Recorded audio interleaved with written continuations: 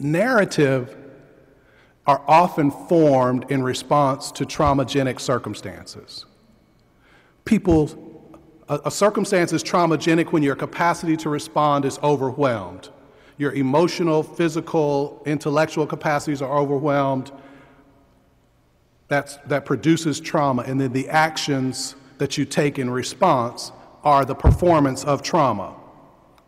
In order to gain stability again, we tell stories about that trauma. Those stories get passed down. The way that we act, the way that we think, the way that we emote gets passed down, often in response to trauma. In order to perpetuate those narratives, those trauma-based narratives, we often set up systems and make laws and structures that reinforce the narrative.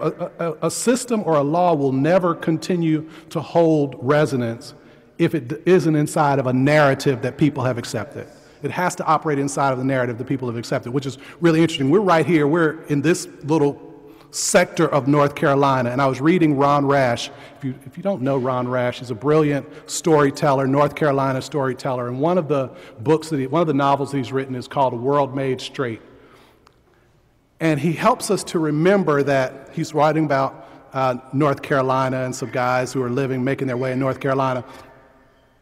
A couple of dozen miles south of here, a narrative that was told that people have organized their life around is the War of Northern Aggression and an invading occupation.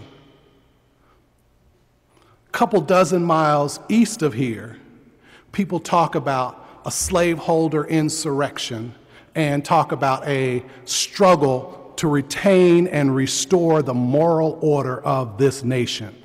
And you have to know that inside of that foundation, the rest of history looks very different. And so we live inside of narratives. Those narratives shape our lives, and those narratives, in some instances, are coming back because they've never been resolved. They're coming back to haunt us. So what gets passed down is the legacy, the stories, the folklore, the mythology, the lies. They call that legacy. But then there's also the aftermath, the structural stuff. You think about the rubble and all of those kinds of things. And so legacy and aftermath go together, and if you don't unpack them both, if you stop telling the story but the structures still remain, then you'll have the same outcome.